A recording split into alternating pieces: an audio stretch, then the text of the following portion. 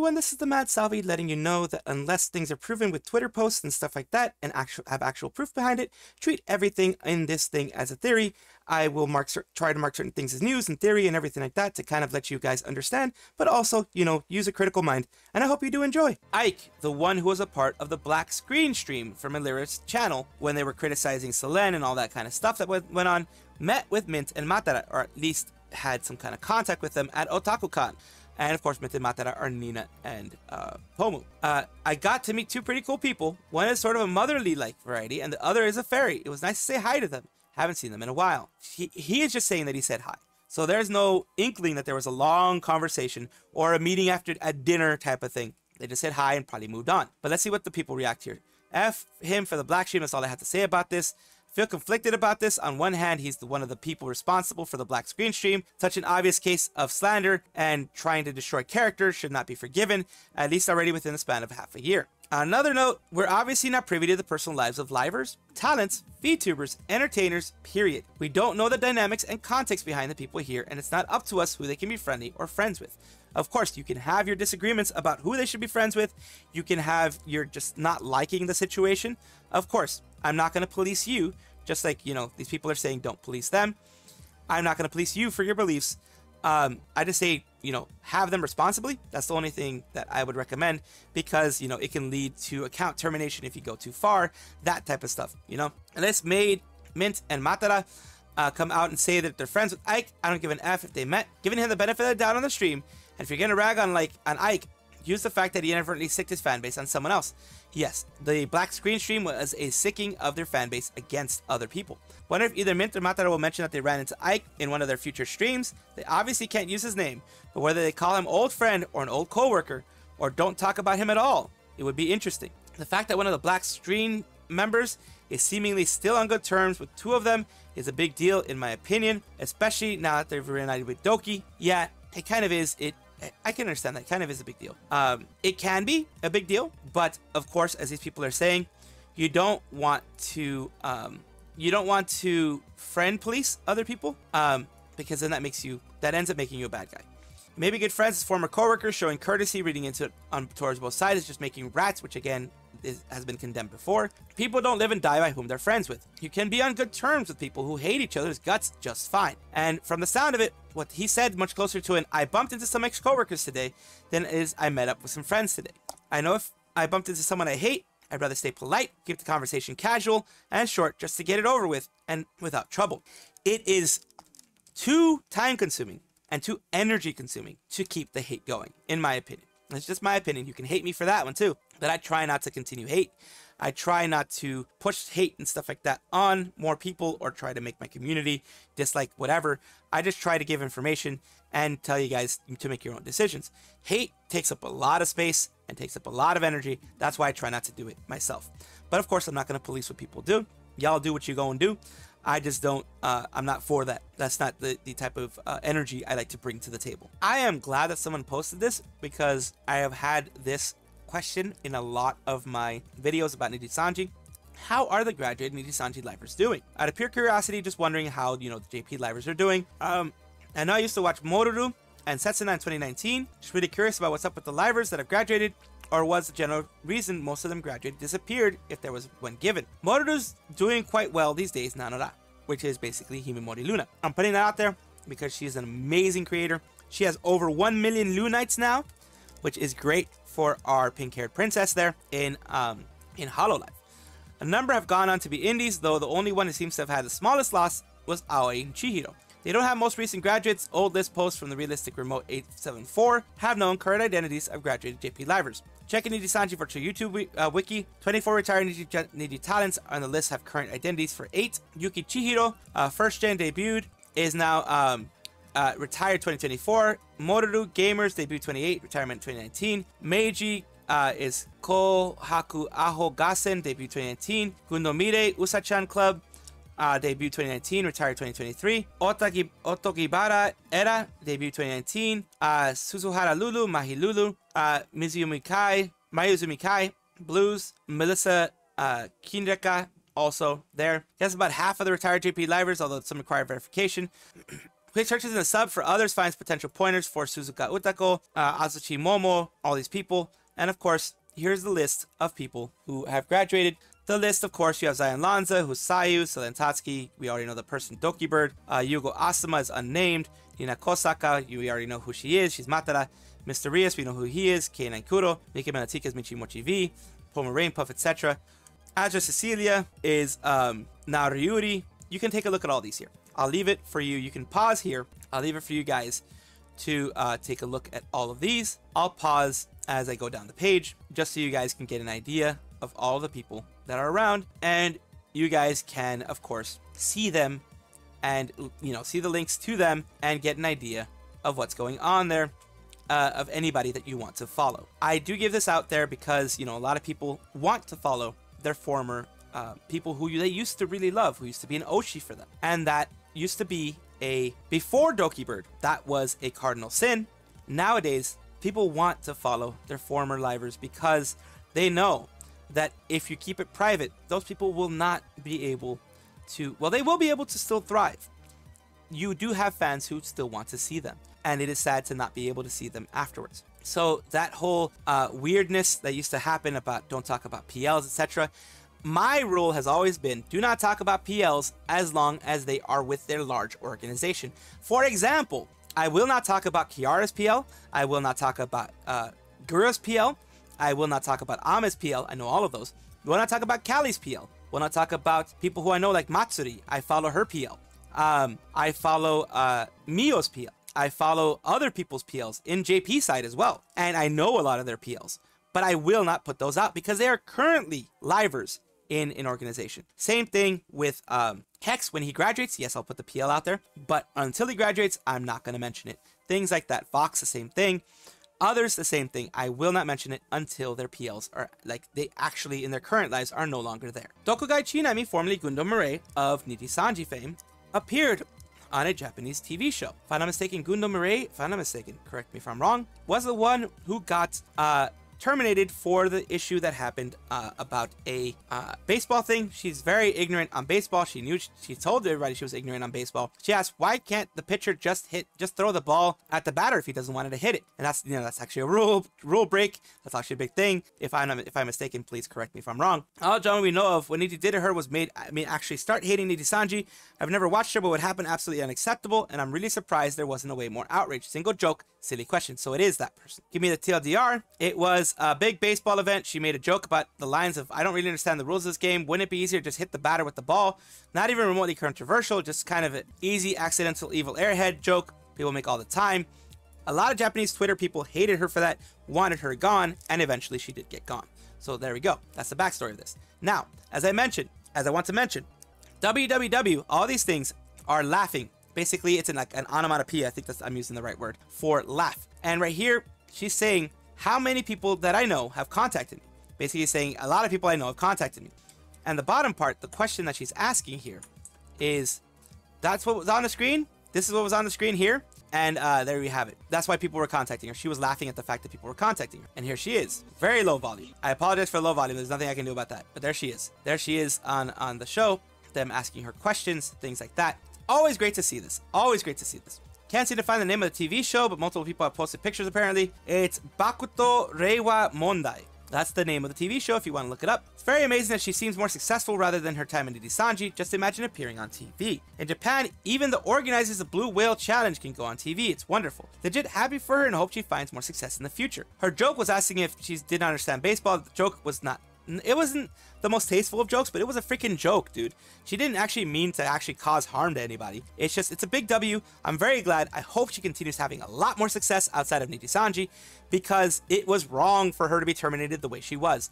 And when people are terminated the wrongful way that her, Zion Lanza was, Sayu was, those type of things, I absolutely go and support them 150%, because they should not be affected by some dumb little thing there just because people are getting their panties in a bunch. I just heard the news about Lulu Ria from React. read at your own discretion. This is a unfortunate situation that happened. Of course, if you are ever in one of these situations where you feel like you need to talk to somebody, there are plenty of places that you can get help from. You look it up. There are many prevention hotlines that you can look up specifically for that type of thing. If you're ever in those type of situations, talk to somebody, please. All right, now that I have that out of the way, Luluria, otherwise known as Teran Mikoshi, took her own life after being taken advantage of multiple times by the CEO of React. She took it into her own hands on the 18th of June, 2023, I believe, or 2024, this year. She said goodbye to her fans in a Twitcast stream a couple hours before and made clear what she was going to do. Her fans tried to talk her out of this, but to no avail. She just was into a corner, and it hurts. It hurts to see this, and it is painful to see this, because I have had friends that have taken this step as well. I have had people that I know that have taken this step as well. It leaves heartache and pain in its wake. It leaves lives broken, and it is not something that I will ever judge someone for doing. It is not something that I will ever criticize someone for doing. But like I said, if you ever get to that point, talk to somebody, please. There are a lot of people out there that you don't even know. You are the world to. You matter a ton to. So talk to them, get it situated. It's not going to be an easy battle. It's not going to be an easy battle.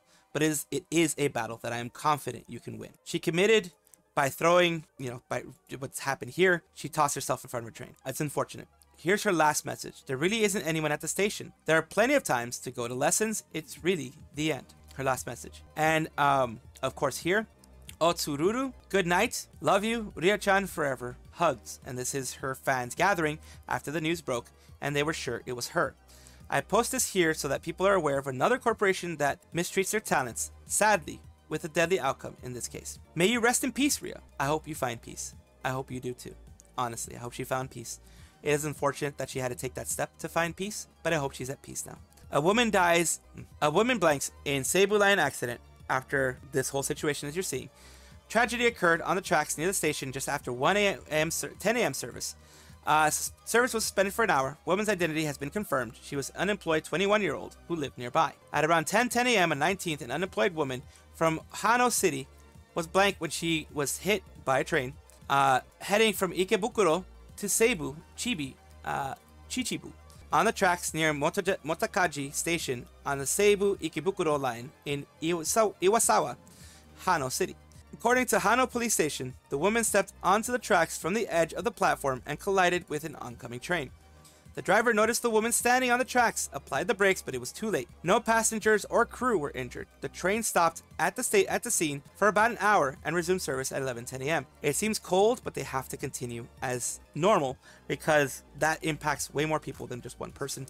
They hopefully treated the deceased with respect. Hopefully they were able to handle everything properly, communicate to the family and friends, etc. Police are investigating the incident as likely a blank. According to Seibu Railway, 28 trains on both lines were suspended, affecting about 2,000 passengers. So in those situations, what ends up happening is the Japanese Railways, which is the one that runs all these, sort of the specific railways, they will give a note out to every single passenger that needs it. Those notes say, hey, there was something that happened on the line. They are late to work, or they are late to this or late to that because we had to stop service for an hour.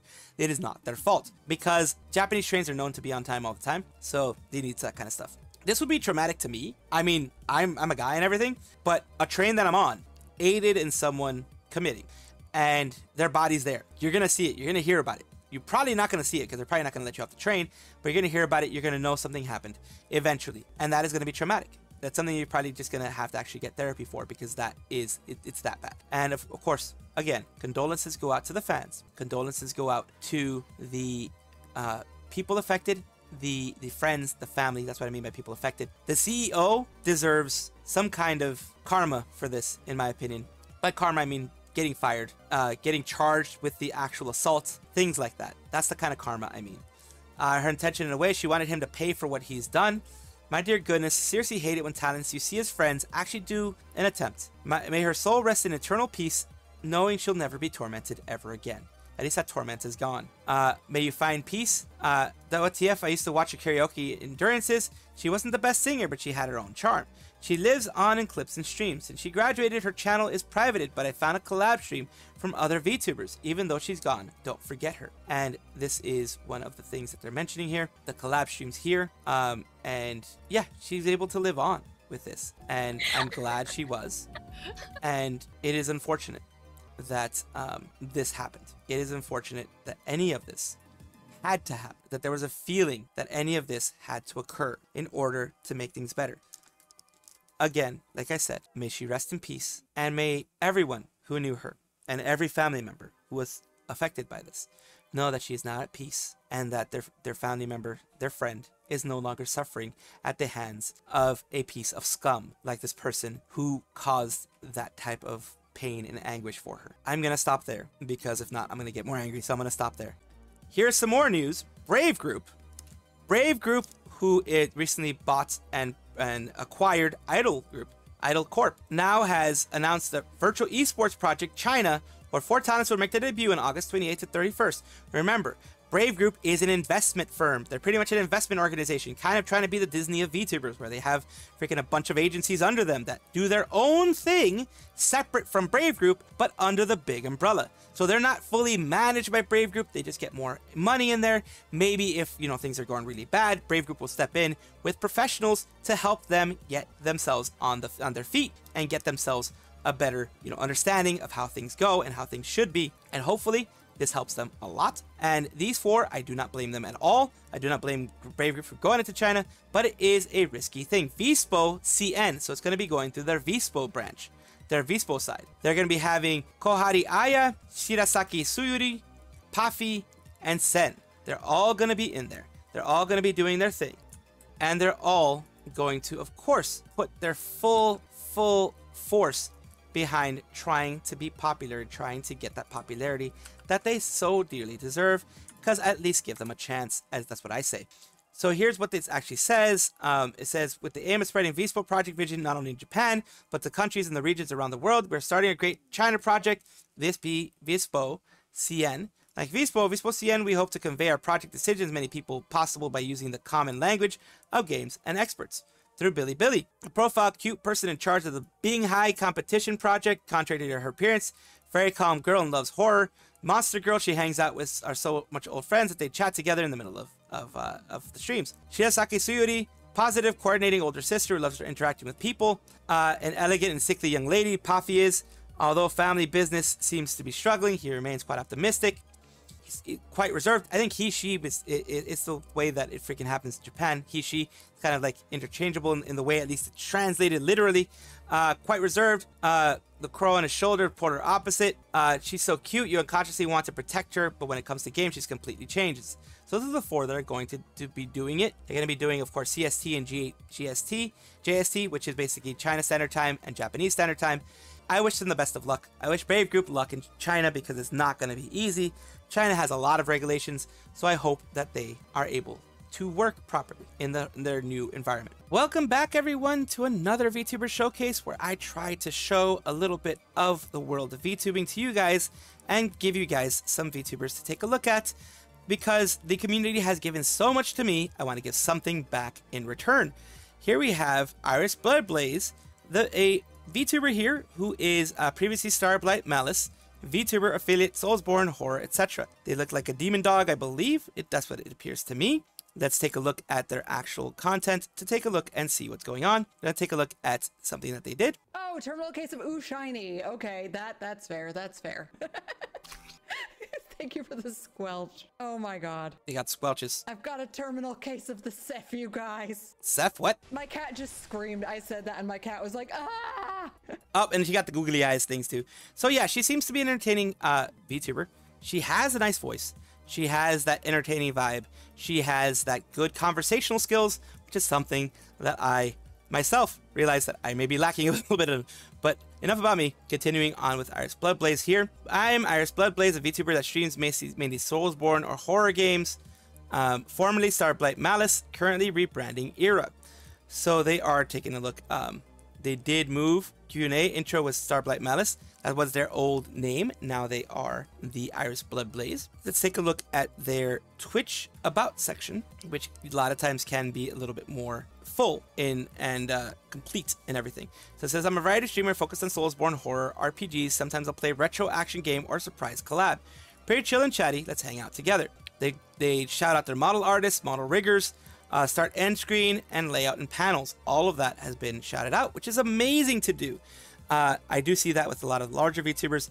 Some of the smaller ones don't do that, but that is up to each individual VTuber. Yeah, their YouTube, their TikTok, their Twitter, as I have shown you their YouTube here. And they do put out a lot of shorts, which is getting a good amount of traction based on their size. And yes, hopefully this helps them out. Thank you so much for being a part of this VTuber showcase, Iris Blood Blaze. I do hope that the showcase does help you along in your journey and is a positive aspect of it. That is all for right now. Of course, comment, like, and subscribe down below. Thank you for being here. Of course, I love having the conversations with you guys. I love having these things with you guys, and I do appreciate it whenever you guys do comment. Take a look at my description for my socials. There's a Discord, there's Twitter, there's other places that you can check me out, Twitch, etc. And also check on your screen right now, because there might be a video that you might enjoy. Thank you.